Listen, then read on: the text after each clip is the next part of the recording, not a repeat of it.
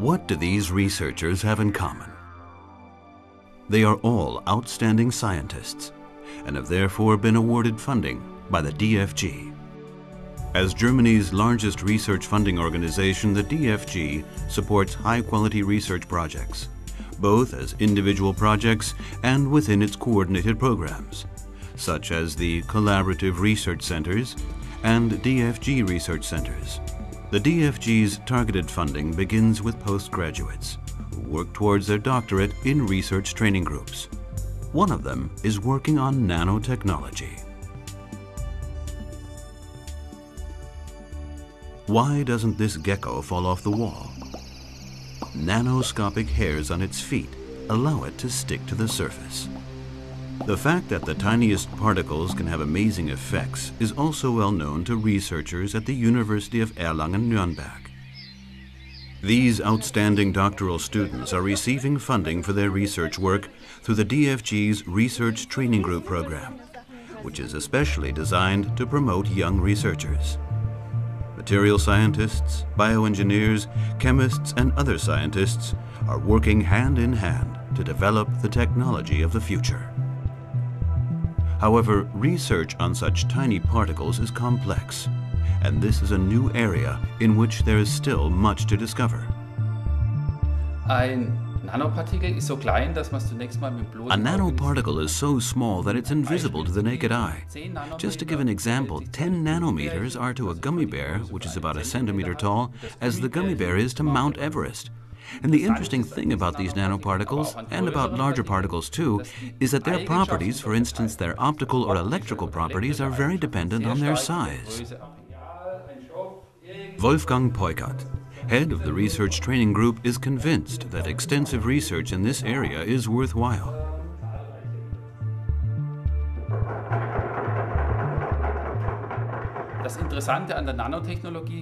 The concept of nanotechnology can perhaps best be explained by taking Lego as an example.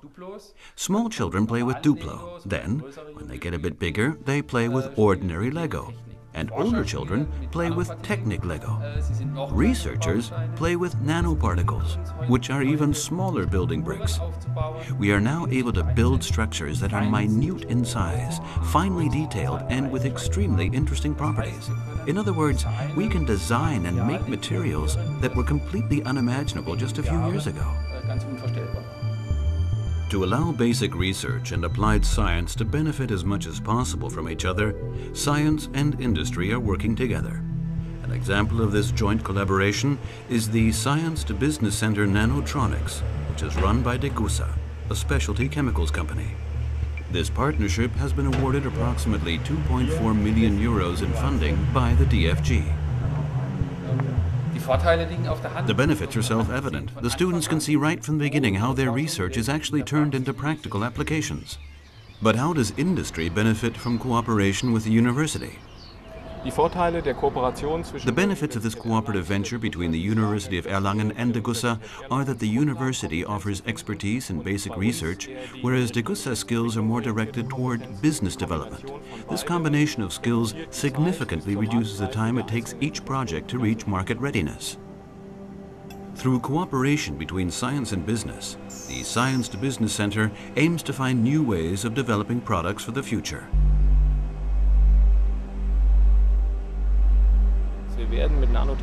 Nanotechnology will give us new products, such as illuminated wallpaper. At first, we'll just have monochrome glowing wallpaper. Next, we'll be able to have multicolored glowing wallpaper. And eventually, we'll end up with something that's more like a large, flexible TV screen. There's still some way to go until the researchers can turn that vision into reality.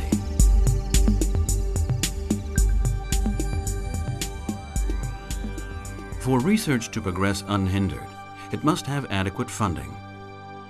In order to provide this, the DFG receives about 1.5 billion euros annually from the German federal and state governments. Of this total, about a quarter is spent on funding projects in engineering and the natural sciences, about a fifth on the humanities and social sciences, and just over a third on life sciences. The DFG places a strong emphasis on promoting young researchers, not only in the research training groups, but in other programs too. The Heinz-Meyer-Leibniz Prize, for instance, is awarded to young researchers for outstanding achievement. One young researcher who has been awarded this prize, as well as DFG funding through its individual grants program, is currently working in Bonn, looking into the effects that various allergens have on the human body. Strawberries come in all shapes and sizes, but they still taste best of all served on their own. But the patients who attend the allergy consultations at the University Hospital in Bonn aren't able to enjoy strawberries or certain other foods. The skin of patients with neurodermatitis overreacts to perfectly ordinary foods, which set off protective mechanisms that are normally meant to fight off infections.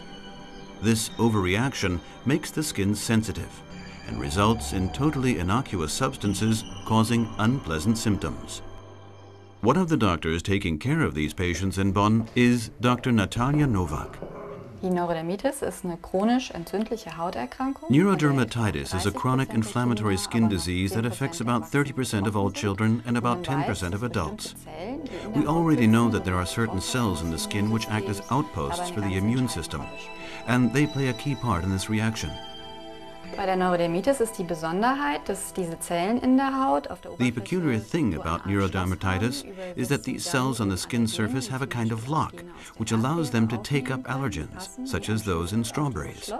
These allergens fit like a key in the lock, and this in turn activates the cells, which release certain chemical messengers that cause itching and eczema. The decisive question is, why do neurodermatitis patients have more of these docking cells than healthy persons?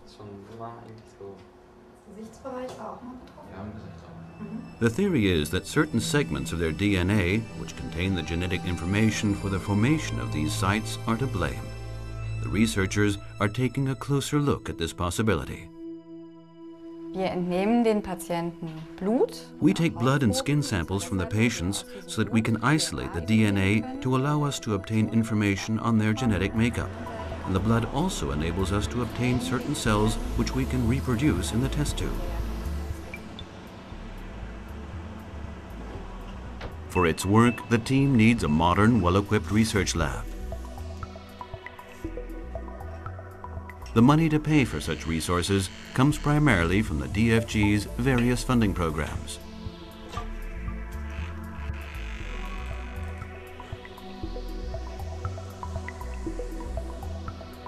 Wir untersuchen ja die DNA der Patienten und die DNA. We're studying the patient's DNA, and the DNA is a bit like a rope ladder. The rungs of this rope ladder each consist of 2 bases, and what can happen is that some of these bases get mixed up, so that what you end up with is as if Mother Nature had knitted a knot in the ladder. This seems to be part of the root cause of neurodermatitis. The researchers in Bonn hope one day to develop an effective treatment for neurodermatitis. Natalia Nowak also invested the 16,000 euros, which she was awarded as winner of the Heinz-Meyer-Leibniz Prize for Outstanding Young Researchers, in this project. Also das Preisgeld haben wir in ein Gerät investiert. We spent the prize money from the DFG on equipment that allows us to extract and measure the chemical messengers in very tiny quantities of liquid. If the researchers' project is successful, then perhaps one day soon, everyone will be able to enjoy strawberries again without suffering any side effects.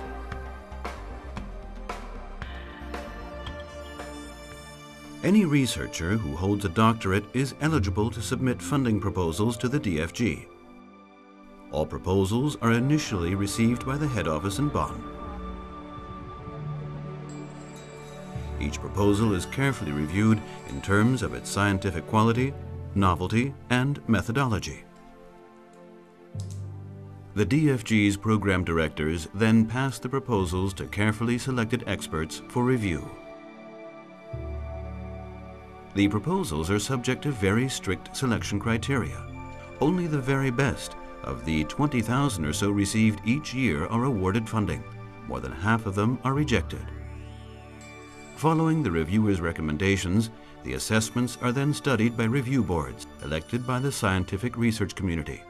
The Joint Committee then makes the final decision on how the funding is to be distributed. Sometimes the funding is literally worth its weight in gold. When we realized what we had just found, we looked at each other and said, "Oh my goodness, what do we do now with all this gold out here in the steppe, at the ends of the earth?" Spectacular Find is a success story of its own.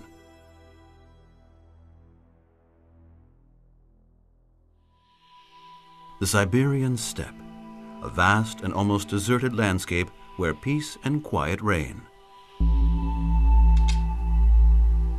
But there are exceptions. If such heavy arms are needed out here in the desolate steppe, then there's usually gold about. Lots of gold. And you'll often also find the archaeologist, Professor Hermann Patzinger.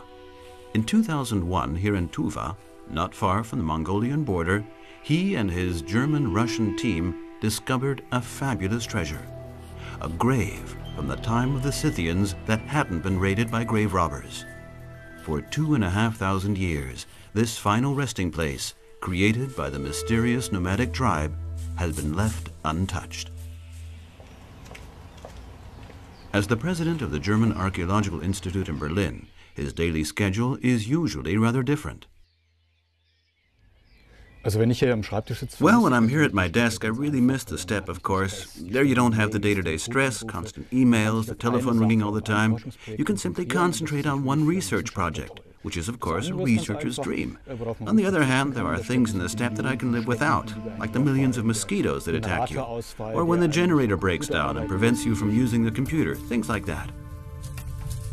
The constant threat to the gold from armed robbers is another part of everyday life.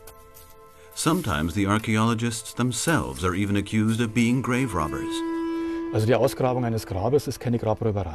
The excavation of a grave is in no way grave robbery. It's serious archaeology. And if it is pristine, then it's a fantastic find that can tell us a lot about the culture that we're looking at, about their funeral customs and rituals, and how they perceive the afterlife. However, that requires careful, precise recording of the details and scientific investigation.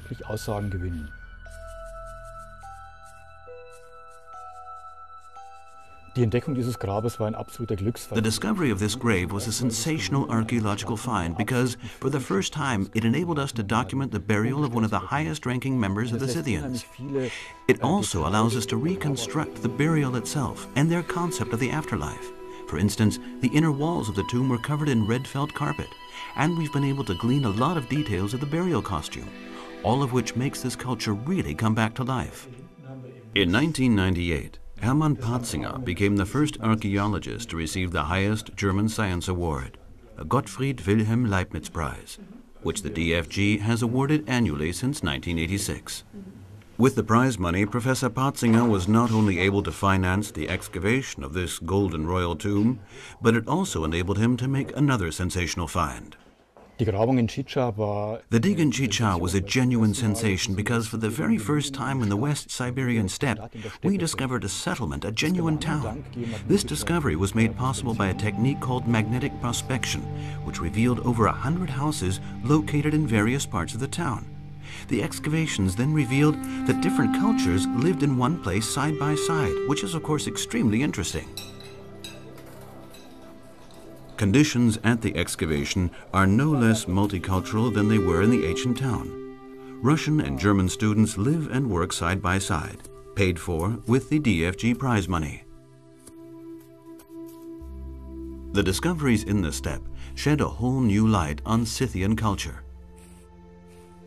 Who knows what else lies in wait for the archaeologists to uncover?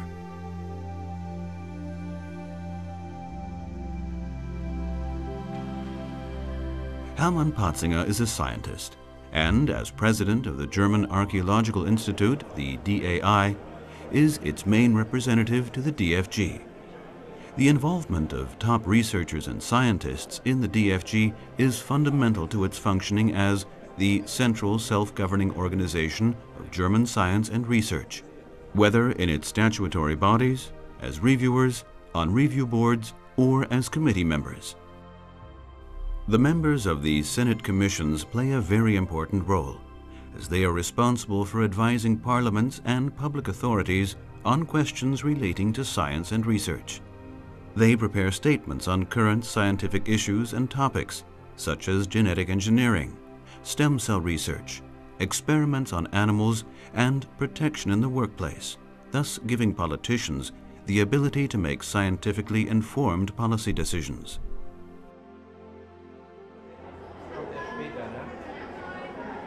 Many scientists are also involved in another important area, communicating science to the general public.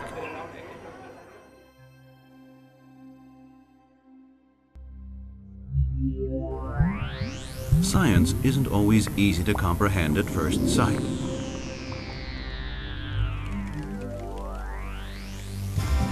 But this isn't the case at the Universum Science Center in Bremen. Here, complex topics are clearly explained using hands-on science. Amongst those ensuring that the subject matter is conveyed properly is Professor Gerold Wefer, the director of the DFG Research Center Ocean Margins, who is responsible for the scientific aspects of the project.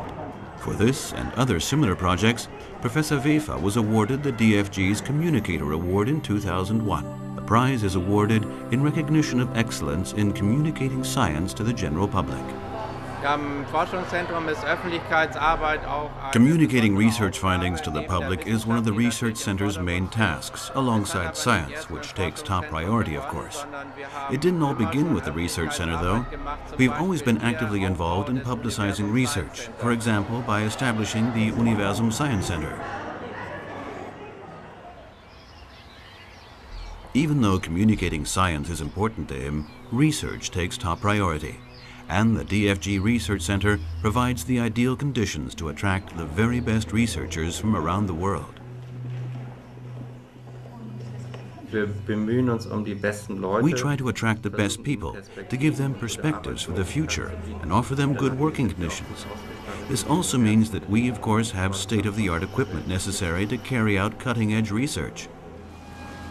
Professor Wefer is particularly proud of one of these high-tech pieces of equipment. Ja, ein besonderes Fahrzeug ist natürlich der Tauchroboter Quest. The Quest is a very special vehicle which we have had for about the past 2 years. It allows us to dive to depths of up to 4,000 meters and take samples from the seabed, take photographs and video footage, and perform measurements. That gives us totally new opportunities on exploring the uncharted depths of the ocean. The Quest sets off on its expeditions to the ocean floor from the research vessel Meteor.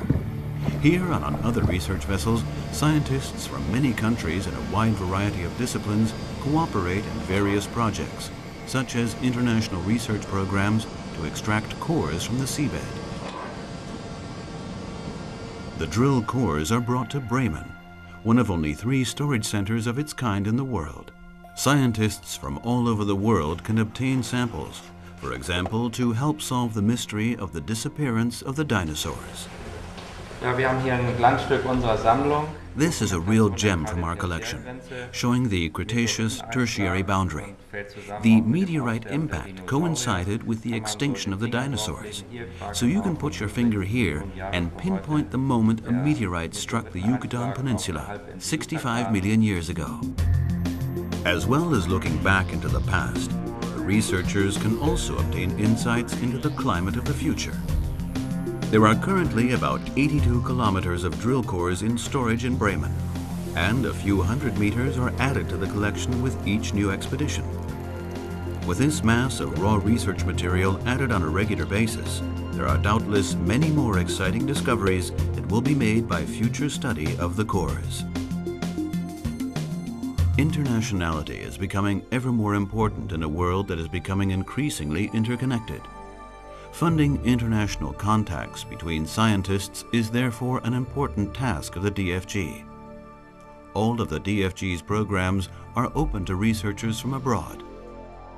And the DFG also has offices in Beijing, Moscow, and Washington.